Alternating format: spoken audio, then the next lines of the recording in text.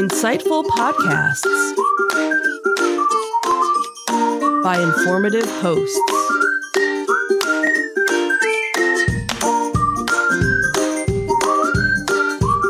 Insights into Things, a podcast network.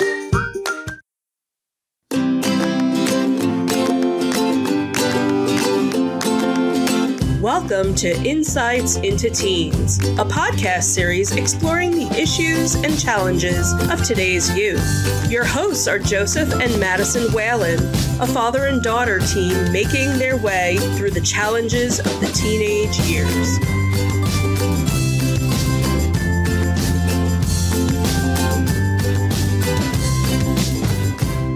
Welcome to Insights into Teens. This is episode 72, Teens and Religion. I'm your host, Joseph Whalen, and my mature and responsible co-host, Madison Whalen. Hi, everyone. How you doing today, Maddie? Pretty good. Tired, but good. Yeah, well, that's what happens in the summertime when it's so hot out, right? Yeah. So last week we did not do a podcast. We had a couple of real life things come up. Mommy had some work things pop up. I had some work things pop up. And unfortunately, we just couldn't get around to it. So we're making up for it this week. And this week, actually, we have Mommy with us as a special guest. We're going to be asking Mommy some questions. How you doing today, Mommy? I'm tired as well. Yeah, it seems to be going around. Yep. So we're going to be asking some questions on religion. We're going to talk about how our family handles religious things. And then the second half of the show, we're going to talk about how religion affects teens and some statistics on teens and religion. Yay for statistics. Yay for statistics. And I said it wrong. That's close enough. So are we ready to get into it? Sure, why not? All You ready, right. Mommy? Let's do it. All right.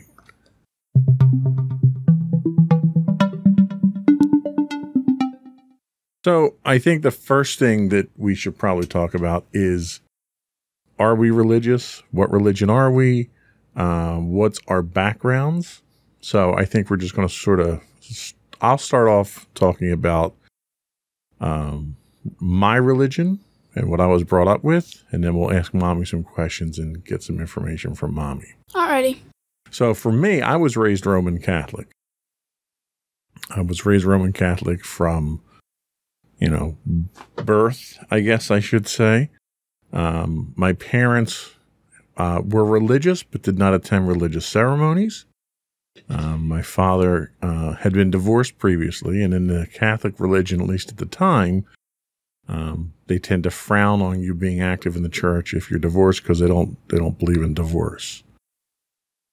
But my parents wanted me and my three brothers to be practicing Catholics. So they sent us to Mass. They sent us to CCD or catechism to get all of our sacraments and all that stuff. And I wasn't a particular fan of it as a result of that because it felt like it was being forced down my throat. So I don't consider myself to be a particularly religious individual. I have beliefs in a higher being, but I have a great disdain for organized religion, simply based on the history of Christianity and how it's been held. Did you have any questions for me on religion? Not entirely sure. Okay. So, quick thing, I think, why was it so frowned upon why were they so against divorce? Did you know, or? Well, in the Catholic Church, marriage is a sacrament, and sacraments are sort of sacred bonds in Christianity. So you have like baptism, then you have your communion, then you have your confirmation, then there's others, marriage is another one. Being ordained as a practicing minister is another one. what's called last rites. When you die, you get a special blessing and stuff like that. So the Catholic Church saw that as you breaking your vows to God. So they thought, the whole idea behind it was that it was a sin. And that's why they kind of frowned upon it. Did you have any other questions? Not that I know of. I might have a few later on, but for now I'm good. All right. Well, let's have you ask Mommy the questions that we have lined up. You have those in front of you? Yep. All right. Let's have you ask Mommy those questions. Alrighty, so the first question we got is, do you consider yourself to be religious? I'm probably not as religious as I used to be. I still can consider myself Jewish. Obviously that's one of those things most people don't ever not feel that they are, just to what degree they feel. So I'm still Jewish. I'm definitely not as religious as I used to be. Okay, so clearly you already answered our second question, which is what religion do you adhere to? Well, let's expound on that a little bit, because there are different denominations. So there's different denominations of Judaism. So I was raised Reform. I was brought up as a Reformed Jew. Now, my parents, back when they were kids and whatnot, there really weren't as many subdivisions of Judaism. Basically, everybody was kind of Orthodox. That was really, even though Reformed Judaism, Conservative Judaism were around, they weren't as popular. So, so my parents kind of grew up in a more strict religious background. But again, they didn't always go to services. They didn't, go to weekly services. They probably went a little bit more often. They kind of kept kosher a little bit more. So they were stricter with certain Jewish rules. And then when we found a temple in our area, we joined a Reform temple, and that was, I don't want to say it's the most relaxed of the three, but it's not as many rules to follow, I guess, as your ultra Orthodox in comparison. But we still did a lot of things, like a lot of people that are Reform don't keep kosher. It's your choice. You can keep kosher or you don't have to. My parents chose to kind of try and keep kosher, because that was how they were brought up. And same thing with certain holidays, like, we made sure to celebrate Passover and Rosh Hashanah and Yom Kippur and all the things associated with those holidays, because that was how they were brought up. So back when I was younger, much more religious. We actually went to services almost every week, and it really wasn't as much for the religious aspect. It was for the religious aspect, but it was also the social aspect. This was where my parents got to see friends of theirs. This is where I got to see friends. As I got a little bit older and I went to religious school, I went to Hebrew school, it actually became a requirement for students to at least to attend at least one service a month, and you actually had to sign in with it to prove that you were there, and you would get like an extra credit point or something, because they were trying to get people to come to services a little bit more often. So for me, I kind of saw it as a social outing. I sat through a service for 45 minutes, an hour, and then I got to hang out with some friends afterwards. When I got a little older, I actually started singing in the temple choir. So that kind of helped to make the service go a little bit faster, because I was kind of performing during it. And my dad actually ended up joining the choir as well. We were like this father-daughter team. So again, it was very social for my family. My father was active in the men's club. My mother was active in the women's club. I was active in the youth group. So again, for us, it was religious, but again, social as well. Yeah, and it's funny you mention that, because I think one of the things that kind of turned me off from the church that we were at was we, as the kids of parents who were divorced and didn't attend church, I always felt we were kind of stigmatized. You know, you kind of stuck out like a sore thumb. You know, everybody else, all the other youth that were there with their parents, and it was a social thing. It was a gathering of the community, and my parents didn't participate in that. So as a result, I didn't know any of the people that were there. So there was no social aspect. It was basically, I was forced to go listen to these masses, you know, and the Catholic masses, you know, sit, stand, kneel, sit, stand, kneel, sit, stand, kneel. And I never enjoyed it because you always kind of felt like you were that odd wheel there, you know? You didn't know any friends. Even when I was going to the religious school, we'd go one day a week. It was a couple of kids that were in the same school that I were, but it was from kids from different schools in the area. Right. That's how mine was also. Yeah. So I didn't know maybe more than one or two of the kids that were in the class, and they never went to church at the same time that we did. The only church services I ever actually liked was going to midnight mass for Christmas, and it was because it had a very, ironically, pagan feel to it. It had a very, you know, earthy, Mother Earth type feel, so it didn't feel Christian. Like your typical religious service, right? Yeah, so what's our next question? Okay, so, how have you always been religious? I want to, let's try and touch more on, how, you know. So even as a youth, were you religious? Yeah, absolutely. You know, because again, I started, you know, once we moved to Jackson, because again, I grew up in central Jersey for a few years.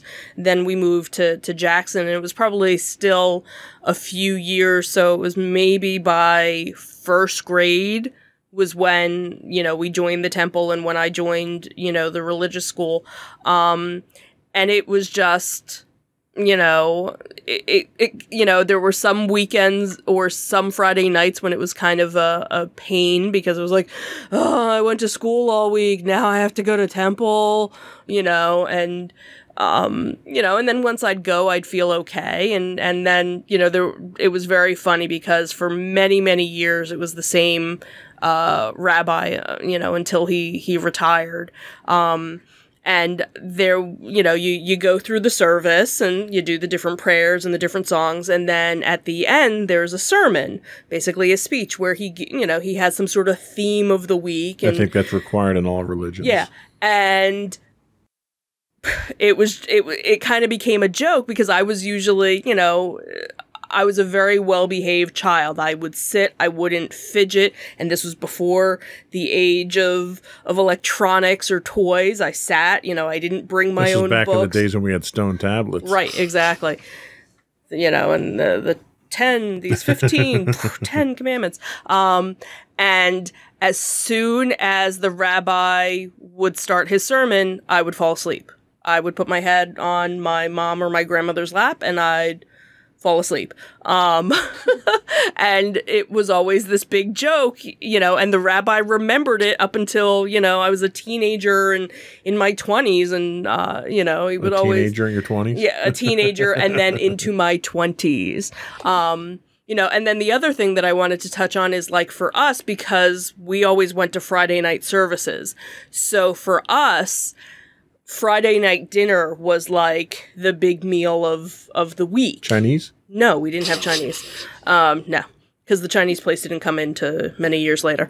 But that was just for the holidays. That was just for the holidays. But when my grandmother was alive and was healthy, she would cook a brisket or a roast beef or something, and you know, some other little Jewish side or something, and you know, and we would go over to her house, you know, for dinner. And then when you were done eating the roast beef, you go to wee all the way home? No, because then we would go to services. So that would also be why I was tired. It was also, 9 o'clock at night by that time. Food that was late. Right. So, for us, it wasn't, it was the getting together with the family for the meal and then, going to services together. And it's funny that you say, that your parents basically just like dropped you off and see ya, go. Oh, they didn't even do that. We had to walk. You basically walked 3 yourself. miles to church. But like, that's the thing is it was very rare for kids to just be at services without their parents. But like I said, when the religious school started requiring kids to show up, that's when parents would basically just drop their kids off. See you in an hour. Like, you couldn't even be bothered to sit with your kid, and it wasn't even the fact of that the temple didn't want them. They just had something better to do for an hour. Like your temple was a lot more, I think, the way you've described it, it was a lot more welcoming to all the various aspects of gender and age. Like they did kid services and stuff like that. During the specific holidays, so like around, Passover, Purim, Hanukkah, they always, would do a children's service. And usually, maybe once every couple of months, there would be a specific service that was meant for the little kids. They called it like Tot Shabbat, I think, where it would be like more singing involved and the prayers would be, done in a way so that the little kids would understand, and especially like the kids that went to religious school would be able to participate. And my temple, again, it's been many years since I was a member of it, but they always tried to be very inclusive because they never knew maybe there's somebody here that's visiting that isn't Jewish. And they didn't want it to be something where everything was in Hebrew and you had no idea what was going on. So they would do a lot in English, and every now and then they would actually explain what they were about to do. Because usually on a Friday night service, if somebody was having a bar or bat mitzvah the next day, the Friday night, there would be a little ceremony that the kids would do. So you could have family members from out of town that would go. The temple that I belonged to in Lakewood, New Jersey, they were very active with social action. So we did a lot of interfaith services with local churches and other temples to try and bring the community together. So I was always brought up, love thy neighbor, and so they were very inclusive, and you met the second rabbi, because when we had her, Maddie's naming, and your mom was there, and I think your mom even said that she felt very welcomed, and it wasn't even her religion, and that was just, and again, not every temple is like that, but I was fortunate to be part of one, that was. Right. Okay. Next question. All right, the next question is, were your parents religious, and did they belong to a congregation? So growing up for them, it was a little different. You had a temple that you could go to. I know my dad went to Hebrew school. My mom kind of moved around when she was younger, so I know that she had a bat mitzvah. I know he had a bar mitzvah, but I don't think they were ever really members of a congregation, because again, things were a little different back then. Like, you didn't have to be a member of the congregation, but you could send your child to religious school. So you just basically paid like a religious school fee. So you didn't have to actually become a member of it, where now most temples, when you pay your membership, you have the ability to send your child, to religious school if you want to. Everybody wants recurring revenue. Absolutely. Next question. All right, so the next question is, do you attend religious services regularly? Nope, not at all. Do you want to? You know what? It's one of those things. I kind of go back and forth, and I haven't found that place that I felt like I belonged. You know, I don't want to just go to a temple just for the sake of going to a temple. Many years ago, when I was kind of first in this area, I went to services in Cherry Hill. Looked online, found a temple, went to it, and there were parts of it that were like, I could see myself coming here. And then there were others where I just didn't feel that sense of belonging. Now, again, it was one service, so, you know, you have to go more than once before you make a decision.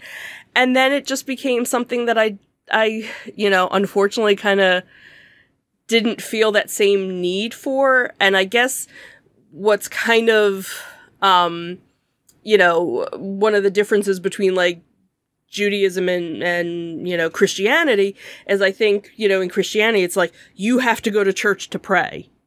That's, you're not allowed to, you could pray other places, but you have to physically go to that building. Whereas with Judaism, you're always taught wherever you are, you can pray. You want to go outside and pray in the woods? You want to go to the beach and pray at the beach? That's fine. You don't have to be physically in that space. So I think that kind of, as I got older, of course I have the Jewish guilt from my mother, like, oh, I should have joined a temple, and, you should have been going to Hebrew school for years because, you turned 13, Grammy would be very upset knowing that, you haven't had, a bat mitzvah. But it was one of those things with everything else that was going on at that certain time, so many years ago, it wasn't the priority, right, for us, unfortunately. Well, that's, I think, a good segue into the next question that we had. So, the final question we have for you is what are your personal feelings on how religious I am? Every now and then I kind of struggle with it, because I know my parents instilled in me what I had hoped to instill in you. And there are times when I realize that I haven't. Like, some Jewish history, but you don't know as much as somebody of your age. You don't know how to read Hebrew. You don't know how, the prayer, the basic prayers besides, for Hanukkah. And again, as, all of us Jews in the room, no, Hanukkah's not a major holiday. So, so in that respect, I kind of feel like I failed you, but I know that we are also a mixed family. So, it's not like we're, one's overshadowing another, and it's okay. And it's one of those things too that it's also your own personal choice too. And I think now, in this day and age, kids, young adults are given a lot more freedom to choose what they want to do. And that's the one thing with Judaism, is that if you decide later on that you do want to have religious school classes and things like that, you can do that. There's nothing that says, oh, you're 13, you missed the boat, you can't do it. Because that's the other thing too with, like, Reform Judaism and Judaism from, like, back in, the olden times, is that a lot of people, unless you were from an affluent family, didn't have the means to, have a bar or bat mitzvah. So a lot of temples, and like I said, the one, that I went to, they actually would do adult education classes. So for adults who never had the opportunity to have a bar mitzvah, they would do like an 8-week course. You'd sign up, you'd go a couple times a week, and at the end of the 8 weeks, you had a bar bat mitzvah with all these other people in the class so that you could finally say, I became a bar bat mitzvah. And that's kind of along the lines of how Daddy was saying with Christianity, with this, a sacrament, like having a bar or bat mitzvah is kind of one of those stepping stones to, your contract with, with Judaism in a way. But if you don't have it, it's okay. It's not, it doesn't make you less of a person if you don't have one. So, a question I did have, if you were given a choice, because as kids, you and I weren't given a choice as to what religion that we had. Right. We obviously were able to exercise our choice as adults later on in life to make that choice. But if you were given a choice, well, it's a two-part question. So you were given a choice to learn religion at the age you did, or as an adult, which one would you have chosen? I don't know. I think maybe as an adult, I think I would have had a better understanding of it. One of the things, obviously, if our viewers don't know, we were both married to other people first before we met. My first husband wasn't Jewish, but we had a Jewish wedding. And one of the things that my rabbi suggested was that we take an introduction to Judaism class, and there were people that were in this class that were about to get married, where one partner was Jewish and one wasn't.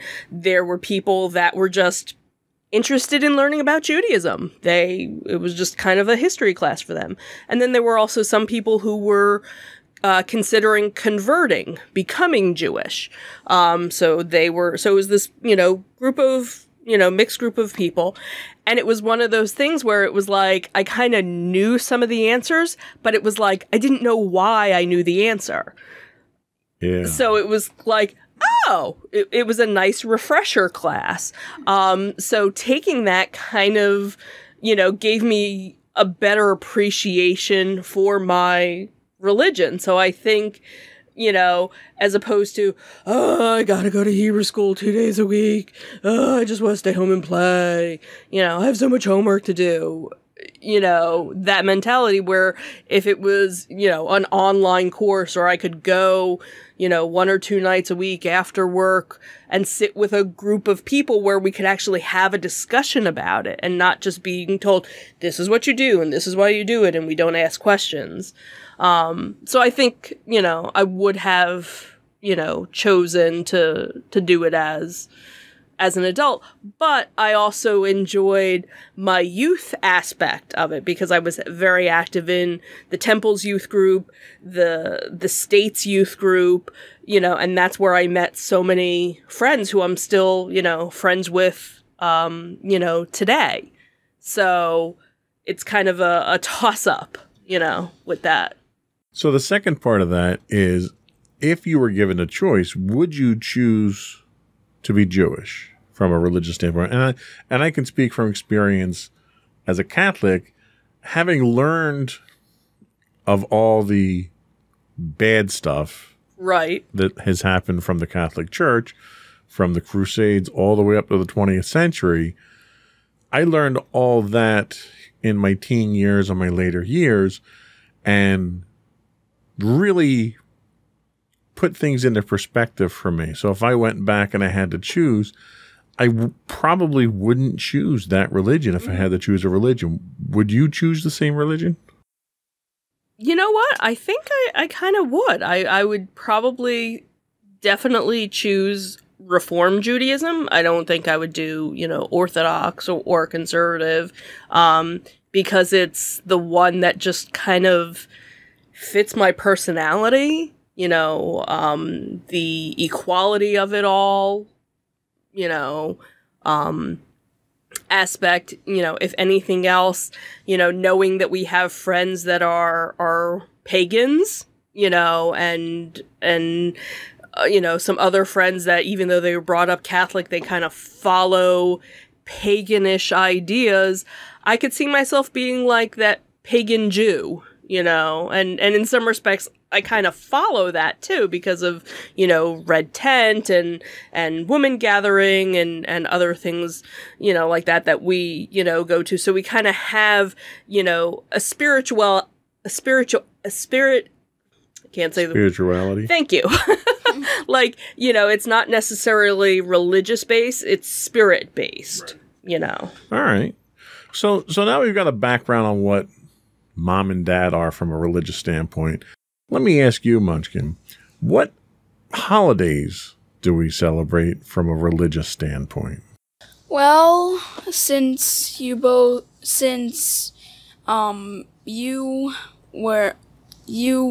Roman Catholic and you were Jewish, we kind of combined the holidays and celebrated both Jewish and Catholic holidays. Like, Catholic holidays included Easter and Christmas, Jewish holidays included Passover and Hanukkah. Right. So, but our Christian holidays, when we celebrate them, we don't really celebrate them from a religious standpoint. We celebrate them more from what we call a secular standpoint. We don't talk about the religious, like Christmas isn't for us. It's not Jesus being born. Yeah. It's Santa Claus coming. Yeah. And Easter is not about Jesus dying and being resurrected. Mm-hmm. It's about the Easter Bunny. Yes. So even our Christian holidays, we celebrate more along the lines of pagan style ideas of the holidays. But our Jewish holidays, we celebrate Jewish holidays. Right. When we do Passover, we try and do a Seder, you know. We haven't been as good as we could have been, but we gave it a good go. You know, so we try and do at least one Seder throughout the week of Passover. And for Hanukkah, you know, we tell the story of Hanukkah. We do the blessings of the we don't just light the candles, we do the blessings. So we do have that religious significance with it. So I, you know, not to like pick one side or the other, but if we were to pick one side or the other, I would say that from a family standpoint, we're probably leaning more towards a Jewish religion than we are you need to get that on camera at some point. Than we are Christian. I'll do it again for everybody to watch. So I did want to talk services real quick. We don't belong to a church. We don't belong to a temple or a synagogue around here. Nope. The only services that we really do are funerals and weddings. Yep. Is that something that you would like to see change? I think it would be nice to, you know, like, hey, it's a Friday night.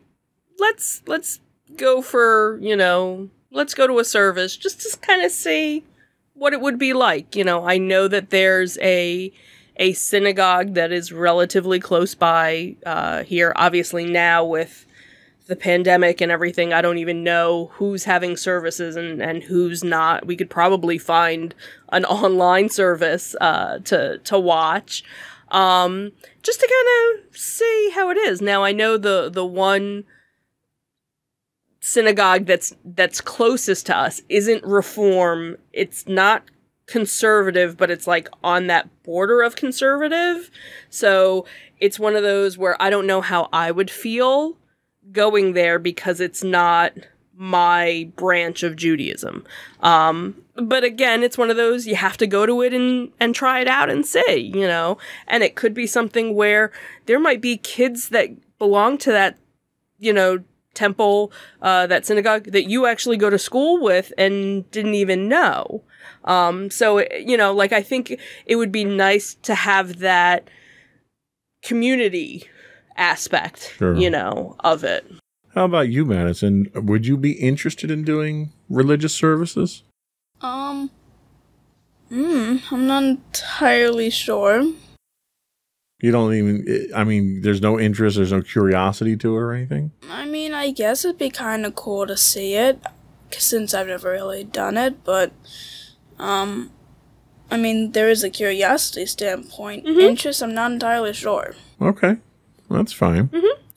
So the other thing that I did want to talk about before we took a break and we let Mommy get back to relaxing on her day off, and that is fundamental beliefs. Like, what do you believe? Do you believe in a higher power? Do you believe, you know, are your beliefs in line with a given religion? what are your beliefs? And let me ask Mommy first. Where do you think your beliefs fall in line? Are they conventional along Judaism? Do you have thoughts outside of that? What's the deal? I would say they're probably along the lines, with Judaism and probably with, a little mix of pagan, a little mix of Buddhism. In college I took a religions of the world class, and, we kind of dabbled in, a little bit of this, a little bit of that, and it was kind of like, oh yeah, I could kind of see that. And that's one of the things too, when you start learning about different religions, like all of them, have little pieces that intertwine, so I think that's what kind of makes us all, this one community of people, is that there's, we might call, something this and a different religion calls it that, but it kind of means the same thing. So I think I probably fall, in line still with what I was brought up with. Okay. Madison, what are your thoughts on religion and a higher being? Well, I'm not entirely sure my beliefs really fall to one particular religion. I just have an idea that there's a higher being, and that there's such thing as fate and karma, and that there is such thing as an afterlife, and there's a place for people who have done good, people who have done bad, and people who have done a mix of both. Okay, so that seems pretty neutral, vanilla across the board, and kind of in line with most religions. I guess. And I think I'm probably in the same light as you. I am not even though I was raised Christian, I don't have the same beliefs that I think Christians do. I'm sure that there's probably a higher being at work, and I can speak to that just by saying the fact that humanity hasn't wiped itself out yet probably means that there's someone out there that's looking out for us, since we've had the means to do it for 80 years now. So yeah, I'm sure there's probably something out there, whether it's God or Zeus or a cloud entity or Mother Earth, whatever it is. I mean, I think there's probably a higher being out there on a higher plane of existence. It could be the Matrix for all I know, but I don't pretend to understand all the metaphysics of it. But I think you and I are probably along the same pages there. I don't like organized religion putting a neat bow, tying everything up and putting a neat little bow on it. I think organized religion tends to do that more for the lay people who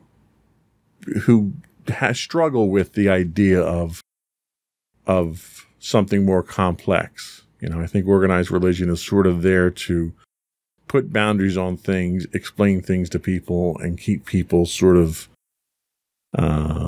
in line with a set of beliefs there. Mm-hmm. And they make religion easy for people. But I think that was all the questions that we had for Mommy this segment here. I want to thank you for sitting in with this. Sure. Thank you for having me. We're going to take a quick little break, and we'll be back with our second segment.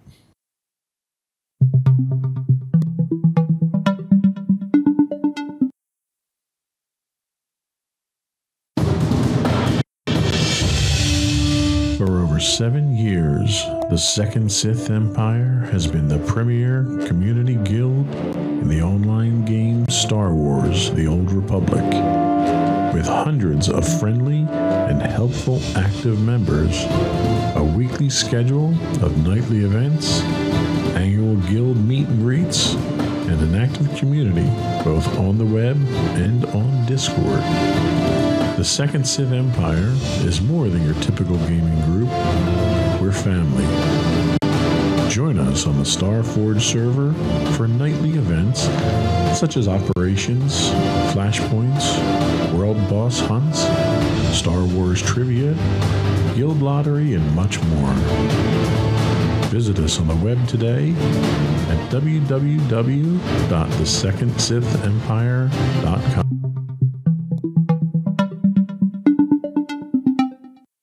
So, I'd like to talk a little bit about the impact that religion has on teens. One of the sources that I looked at here was the pewforums.org. And they did a survey, and they asked a couple of questions. And I want to throw these numbers at you just to get your idea, your reaction from it. Okay. So the first one they asked was, what is the importance of religion? How does the importance of religion increase with age? And let me first ask you this. How important is religion to you? Well, I understand that that religion is important for people to understand to help people understand how the world works, and it can really help with what kind of person we are, and it's good that there are different religions out there because we all aren't the same, and I like that aspect of it. So I guess it's pretty important. Okay. So in this survey, they talked to people 18 and older, so I couldn't find a survey that was strictly for teens here. So for people surveyed between 18 and 29, 40% said that religion was important to them, which I thought was kind of high. I mean, do you think that's high for importance? I mean, yeah, because although it's not half of the population of the group, it's still a pretty large amount. Yeah, and what was interesting was there's a trend as people get older. So in age groups from 30 to 49, that percentage goes up from 40 to 51%. So now you're more than half the population by the time you're 49 thinks that religion's important. Mm-hmm. And then at 50 to 64, you're looking at 59%. And at 65 and older, you're looking at 65% of the population thinks that religion's important. Why do you think it changes as people get older? Well, I mean, the question is important. What's the importance of religion as, what is the importance of religion while increasing with age? Right. And basically, as we got up on the age group scale, more and more people said it was very important, and I think that's mainly because the question is kind of true, and the importance is pretty high. Yeah. So. No, I think you're right. The next question that they ask is, what is the frequency of feeling spiritual peace and well-being? When the study asked this, they're attributing that peace and well-being to being a byproduct of religion. And again, we see that importance increase with age. So in that same demographic of 18 to 29, you're looking at 50%. So 40% say it's important. 50% say that they do reach spiritual peace and well-being. Now, the numbers don't go up as dramatically. The 30 to 49 group, we're at 57, then we're 63, but then we top out at 65 again. Mm-hmm. So let me ask you, do you do anything at this point in time to get that feeling of spiritual peace and well-being? I'm not entirely sure. So do you meditate? Do you read? Do you do anything to even try to get to that point? I mean, I don't meditate, but sometimes reading something might bring me some calmness. Okay. So this next question might or might not have anything to do with religion. So the question is, what is the frequency of feeling wonder about the universe? And these numbers were very interesting. So the 18 to 29 group said 48% of the time they feel it once a week. Mm-hmm. The 30 to 49, it goes down to 43%, comes back up to 48 for the 50 to 64, and then drops slightly at 65. So let me ask you, is there anything that you encounter during the week or during your lifetime, let's say, that makes you feel wonder about the universe? I mean, yeah. It actually happens sometimes when I sleep. It makes me wonder a lot about the universe. Like, sometimes when I'm not worrying about, okay, what's gonna happen the next day, or or if anything bad was gonna happen, I then wonder, so how are we all created? Is there more life out there? And, well, is there someone who causes the world to be the way it is, or something like that? Yeah. And it's funny because I'm kind of along the same lines where I feel wonder about the universe pretty frequently, but it's more from a scientific standpoint. You know, I read science journals and I keep up on science news and stuff like that. So when I see that we've discovered, you know, a new Earth-sized planet somewhere, that to me creates wonder in the universe. Learning how many extra solar planets that we find is incredible to me. Watching documentaries like How the Universe Works and seeing how black holes work. Most of my wonder of the universe comes from a scientific standpoint, not from a religious standpoint. And it sounds like you're kind of along the same lines, although it sounds like you may have some philosophical aspects in there. Is that accurate? I mean, yeah, some of it is for scientific purposes. Like, I always wonder if there's extra life out there, and if there's another planet like Earth, or if there's such things as other dimensions, like parallel universes or stuff like that. Right. But I also have the more philosophical ones, like how were we all here in the first place, and and just a lot more stuff about all the different aspects of the universe. Okay. So the next set of statistics I had comes from a study that NBC News did. And the project involved a telephone survey of 3,370 randomly selected English and Spanish-speaking Americans ages 13 to 17, followed by face-to-face interviews with 267 other respondents in 45 states. So this is a bit broader, but kind of in that sweet spot for the age that we're looking for. Mm-hmm. So they asked, were you affiliated with a local congregation? And much to my surprise, 82% said that they were, which kind of tells me that, you know, I was of this mindset, and it's certainly skewed because of my own views on religion, but I was of this mindset that religion did not play as large a role in people's lives in general, but teens especially. What do you think about that 82%? Do you think that's high, low, or what you would have expected? I mean, I didn't exactly know what I was going to expect for the percentage.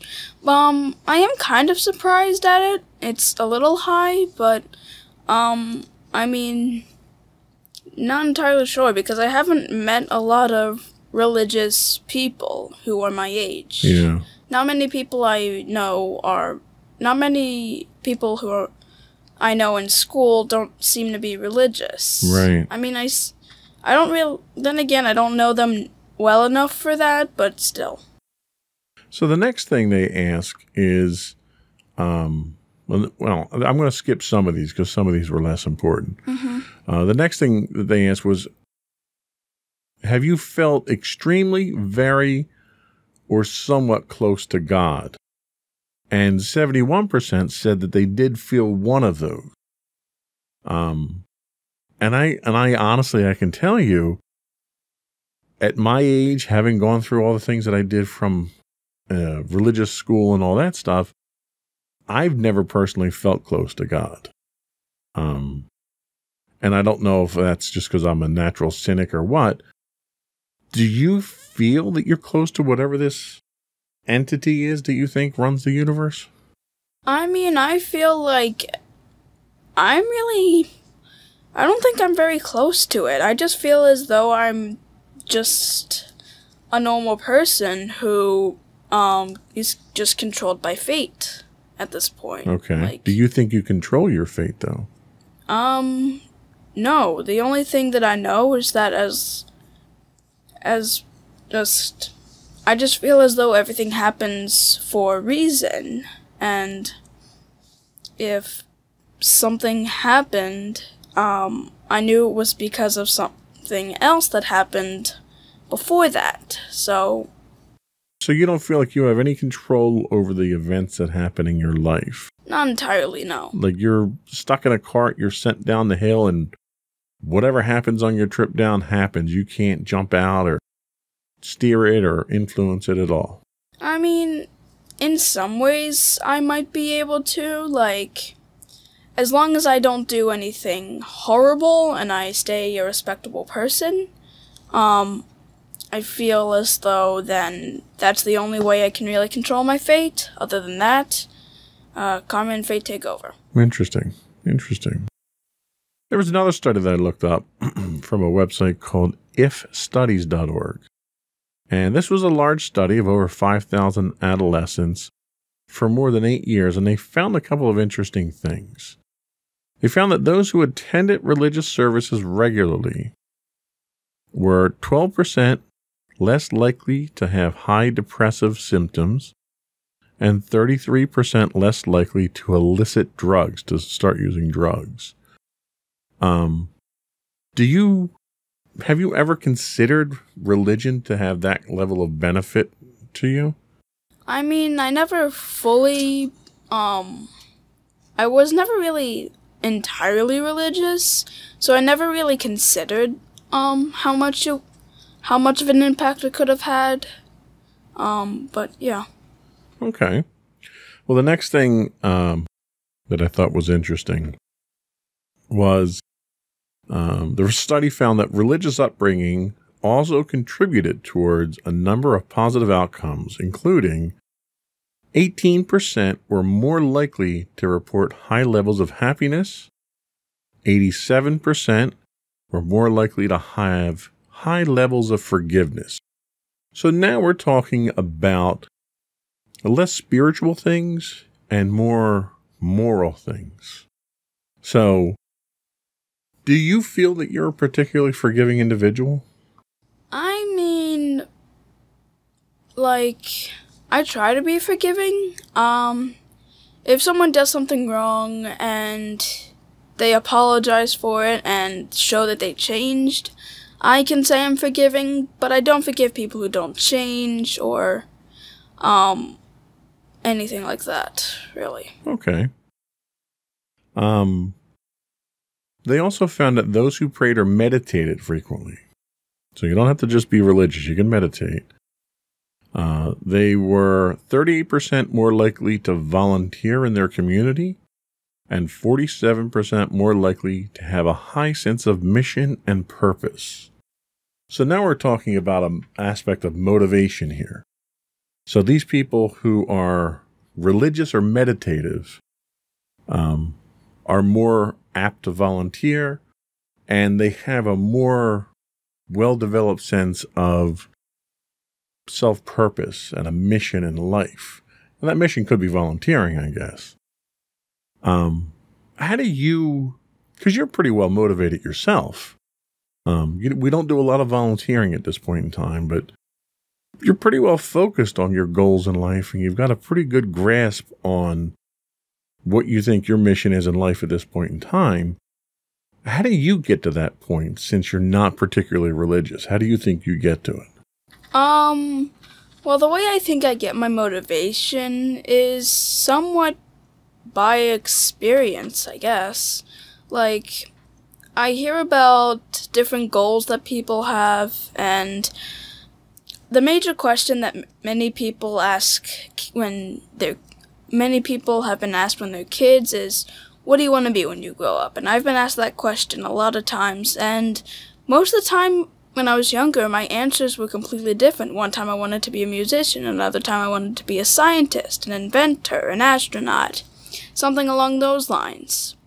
And now, looking back, it's, for a while at this age, especially when I first started 7th grade, I honestly had no idea what I was going to be, and I had no idea what motivation I was going to take, but later on, finding more of my passions and contributing to those passions and understanding what I like to do, I started getting a better grasp on my motivation for what I wanted to do when I was older.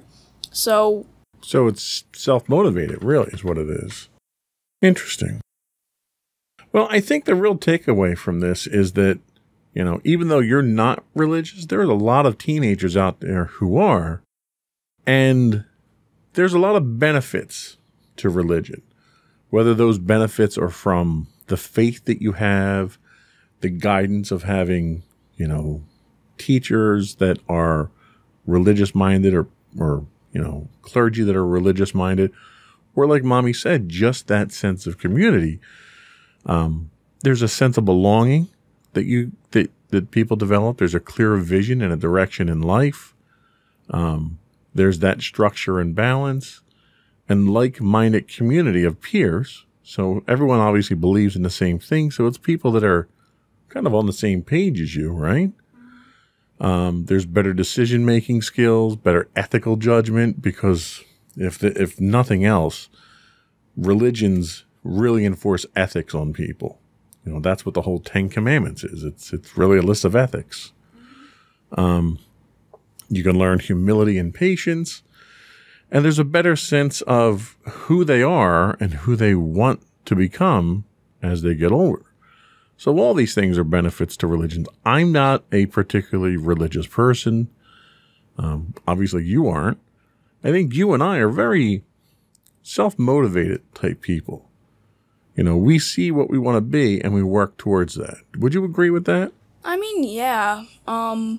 After I finally got a good grasp on what I wanted to do in my future, I started trying to work for it. I knew that, one, I'd have to make sure I was good in school and that I passed through my classes and that overall I was a smart kid. And I also wanted to make sure I still went up my passion, because what I want to do is something along the lines with art, science, and math. And I've been trying to get myself more motivated towards excelling in those skills. Like, I actually had a virtual camp last week where I took a hands-on science lab, and it was just an hour-long Zoom call where we would do an experiment each day, but we would learn more about how the experiment worked. Like, we learned the chemistry of water when we were doing a water experiment, and we learned all these different things about atoms, genetics, all that stuff, and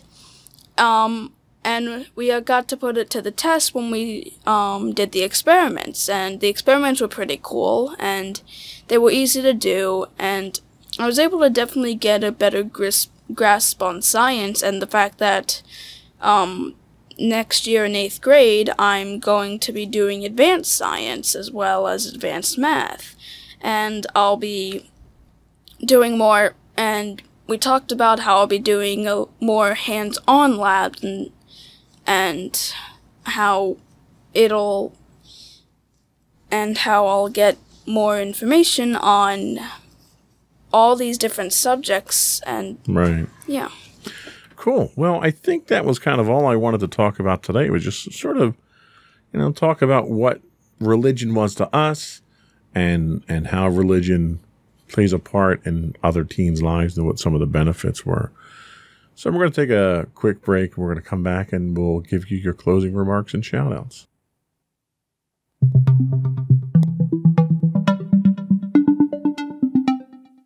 Go for your closing remark.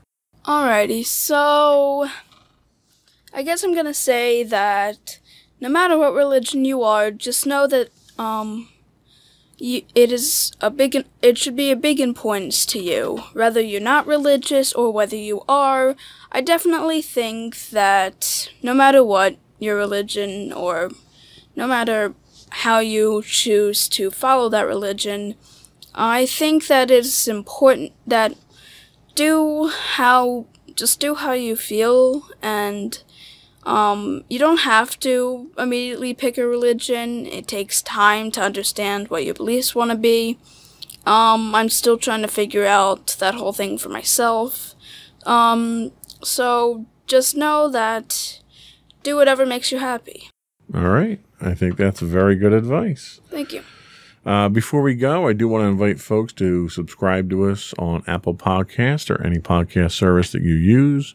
You can subscribe to us on YouTube at youtube.com/insightsintothings.